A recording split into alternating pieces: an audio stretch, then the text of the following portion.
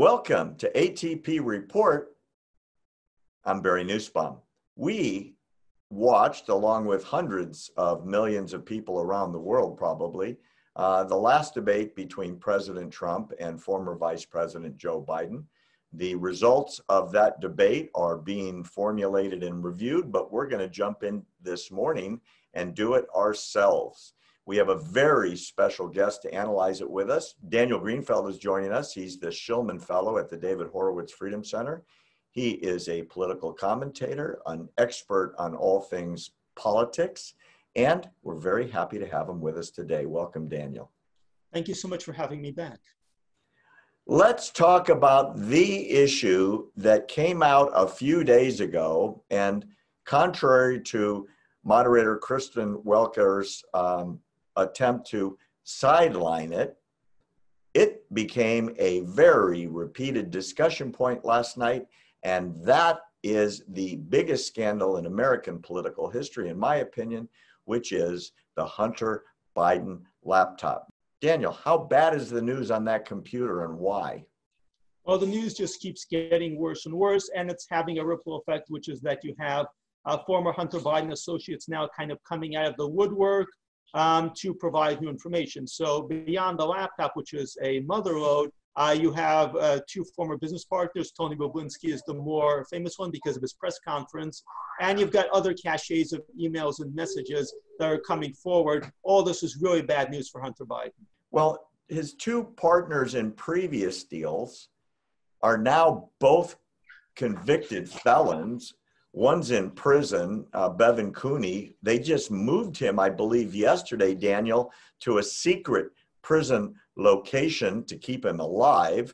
And the other one is Devin Archer, who's awaiting sentencing. That was a previous scheme involving Native American tribes and a funding thing that was a big fraud. Is that a story that matters? Of course it matters. This really just highlights Hunter Biden's record. And Hunter Biden's record, as we're seeing, is increasingly Joe Biden's record. The big question, obviously, has been, to what extent does Hunter Biden affect Joe Biden? To what extent can the Democrats just say, well, this is the troubled son, his brother died, he's obviously got addiction issues, his family had suffered all sorts of traumas, and Joe Biden was just standing by his son, which is really the Democrat talking point. But increasingly, you're building connections to Joe Biden, which is what the Bobulinski press conference did. As you're seeing more and more information released, and they're pivoting on, well, Joe Biden was a private citizen some of the time. There's no actual evidence that he used his political authority to further his business interests. So this was already a fallback. They're actually trying to manage the scandal, and the scandal is making further inroads. Now, the material itself is obviously devastating because we've got two threads here. We've got the financial stuff, which you've mentioned. Two, we've got the sexual stuff, which you briefly touched on. And as far as just the actual visceral images go, the drug use, the alleged involvement of underage girls is obviously going to be seriously problematic on a very public level, because communicating to the public something like Burisma, why this matters, why photos with Kazakh oligarchs matter, why a company in China matters. That can be kind of tricky, but the visceral scandal stuff, that's what the media is really afraid of. This is why they aggressively blocked the original New York Post story. Well, let's touch first on what happened yesterday and the day before. Hunter's more recent partner, the fellow that has gone public now, is turning over his cell phones, I understand, today to the FBI, was scheduled to be interviewed by the Senate Homeland Security Committee, Ron Johnson's committee, the Republican senator from Wisconsin. That was delayed because he is now with the FBI. Tell us what this guy talked about. So Tony Bobulinski is pretty crucial because he actually serves as a kind of interface between not only the Chinese investors, and this is a pretty damaging scandal because Ukraine to a lot of Americans is obscure, Kazakhstan is obscure, China is very much the enemy, and you've got Chinese communist oligarchs involved in this. But the second part is really Tony Bobulinski claims that he can substantiate connections between Joe Biden and Hunter Biden, and that is very much the kill shot as far as an election is concerned. So you've got him coming forward and saying a number of things. First of all, that Joe Biden was indeed the big guy, in quotes, the big guy who was actually the source of at least some of the payments. So And by the way, if I can interrupt for a second, Trump mentioned that 3 or 4 times, Daniel, and said, "Are you the big guy? Is that you? Are you the big man?" And Biden just stared into the camera and didn't say a word. Yeah. So another thing when it comes to the debate and for that matter, Biden's comments before and after, is just what he's denying and what he's not denying. Despite everything, they're not denying that the laptop was theirs. They're not denying the authenticity of the messages themselves. They're denying some of the implications of it, even though the implications are obviously clearly true. For example, claiming that Hunter Biden never profited from China, obviously absurd, that he never personally took any foreign money, again, absurd. But he's not actually denying the specifics of it, which is itself an admission. So the bottom line is here that this is true. The problem, though, with some of the talking points, like the big guys, the media has blocked so many people from realizing this. And people who are listening to this are likely very well aware of what the big guy refers to. So many people at the debate are not. And this is really the challenge. The question is, to what extent can the public be made aware of the details of the scandal? As far as on the evidentiary level, there's definite progress here. Connections are being made. When the Senate actual hearing happens, that should provide a good deal of important information. And it's going to be harder and harder to ignore, because initially it was just a New York Post story. You could block it. The more it spreads, the more the media has to engage with it, the harder it becomes to contain. Well, let's talk about the Senate for a second. You touched on it a minute ago. Ron Johnson, who is the chairman of the Senate Homeland Security Committee, his committee released an 87-page report raising concerns about the Biden family.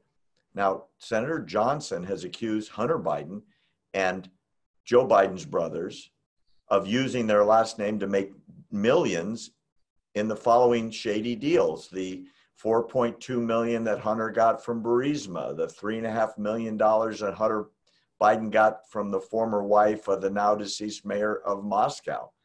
Johnson has said that this is an intricate web of international financial connections, money coming in and out, cash going back and forth between Hunter and his Chinese national contacts in the Ukraine, in Russia, and obviously in China. He says it's very troubling. Is that committee going to be able to make enough noise to move the vote? So we've already seen a certain amount of action in this regard. For example, Tony Bobulinski came forward in large part because of the Johnson report that you just mentioned. The Johnson report actually told him things he did not know. He'd been picked by Hunter Biden as the CEO of Sinohawk. But the report actually showed him that money was going to Hunter Biden, it was going to the Bidens that he was not even aware of, and that he himself had been cheated as a result. And obviously, I think he's reasonably concerned about being the patsy or the fall guy, but really he's said that the report prompted him to come forward. So you've got multiple elements coming forward. You pull on different strings and more stuff tumbles out. So you've got Tony Bobulinski coming forward in response to the report, which was impartially. You've got the Mac shop that's actually bringing material out there. And each time you add more material now begins to accumulate, because more people start coming forward. And that is itself a kind of a rock rolling down a cliff. As it gathers speed, more material keeps coming out, because there's just so much squeeze out there. And you mentioned early on, Hunter Biden has a track record of, let's say, problematic business partners. A whole bunch of these people are not particularly reliable. The Bidens are not very good at picking people who are going to stay quiet, unlike the Clintons. And that's a huge difference. Well, let me just touch on one of those people. Peter Schweitzer at Breitbart explained that he got 26,000 emails from Mr. Cooney, who is right now in prison, convicted of fraud and a bunch of counts, money laundering and blah, blah, blah, Hunter Biden's partner. What do the emails show? 26,000 of them detailing these Hunter Biden deals. What do they show? Yeah, Peter Schweitzer is a fantastic investigator. And as you just mentioned as an aside, the FBI's basis for subpoenaing the Hunter Biden laptop seemed to be money laundering. So money laundering is very much at the center of this. If there are any charges coming out of this, it would probably begin with wire fraud. Now, we don't have everything yet, but we're getting a bigger and bigger picture of the scope of these deals. Now, the media is denying all this, but actually it was been reporting this back during the primaries. Everybody knew really that Hunter Biden had been doing some very shady things. There had been no direct connections to Joe Biden. The emails are not in and of themselves a smoking gun, but they provide more and more of a basis for building these connections. Now, we know that Joe Biden or the people around him were very concerned about being connected to this directly, which is why they spoke in code. We've seen, for example, the big guy, we've seen other text messages which specifically state, don't mention Joe Biden unless you're face-to-face in the room, which means don't create a paper trail. Now, if you're gonna avoid creating a paper trail, there's just one reason for that, which is that you're doing something that is basically illegal or so deeply problematic that you would not actually have a career after that. So we already know, first of all, that the emails are going to be limited use in making that direct connection, but the people coming forward themselves can testify to that because it's functioned very much like the mafia. You don't say certain things. You make certain indirect arrangements, you set up shell companies, which is what we're seeing, but you don't actually come forward and say, this is what Joe wants. Instead, you make indirect references, the chairman, the big guy, but as you actually get more eyewitnesses, as you get more people who are involved in this, those people can actually testify to it. So the news, like you said, is trickling out every day, and it's like bad news on top of bad news, and 2 hours later, there's another wheelbarrow full of bad news. Is it enough to move the outcome of the election into Trump's favor? Currently, this is what it's really coming down to. Can it accumulate enough to break this media dam? Now, the media dam itself is not as concerning as the social media dam because for 4 years, big tech and the media have been planning to how to deal with another repetition of the same scenario. Because the big Democrat autopsy after 2016 wasn't that they lost because of messaging. It wasn't that they lost because they didn't campaign in Wisconsin or all that. Their messaging is that they lost because Hillary's emails were reported on by the media and that social media, especially Facebook, allowed material damaging to Hillary Clinton to thrive on there and win so much engagement. So everything they've done has been preparing for this. The moment the first post story broke, they pushed the big red button that they had and they began blocking it. Now, blocking, you can only block so much. You can only throttle so much. You can only suppress so much. And so you've got this accumulating water rising higher and higher. And you've got this dam that they've built, and the dam is straining, it's under pressure. And the more you actually try to bulk up the dam, the more people are wondering what is going on here. What are we talking about? Now, the same media that won't talk about this stuff will talk about Mitch McConnell's hands. They're desperately going for distractions. We're going with, are Mitch McConnell's bruised hands, discolored hands, evidence that he has a health problem? Let's talk about this scene with Giuliani in the Borat clip. But they're trying to find distractions to avoid talking about the real issue. And as this continues to escalate, you've got a Senate hearing, you've got FBI involvement, it becomes impossible to stop.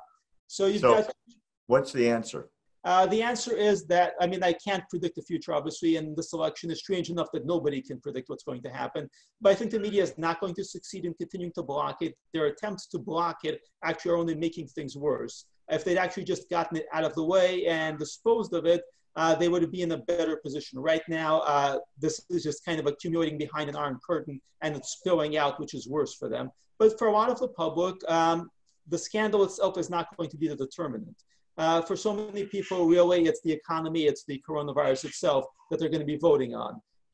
The Biden scandal is definitely going to be damaging because the Democrats have been running on character. They've been running on, look at Biden, he's a very decent man. Ignore all the videos and pictures of him groping women. He is the embodiment of decency. He can make the country go back to normal. We won't have any of this crazy stuff anymore. No more riots, no more constant media controversies. Things will be quiet, they'll be normal. And this scandal communicates the crazy stuff is just getting started. If you vote for Biden, the insanity is just beginning. Wow. Well, we'll know in 2 weeks, or actually less than 2 weeks. Daniel, thanks for coming on today. And thank you, our viewers, for tuning in on this and all of our shows. Remember, if you haven't done it yet, you can subscribe to ATP and get all of our content absolutely for free on your cell phone by simply texting the word truth, TRUTH, and sending it to 88202, push send. You'll be automatically subscribed. We won't charge you for anything that comes to you, and you'll get it twice a week right on your cell phone. For ATP Report, I'm Barry Nussbaum.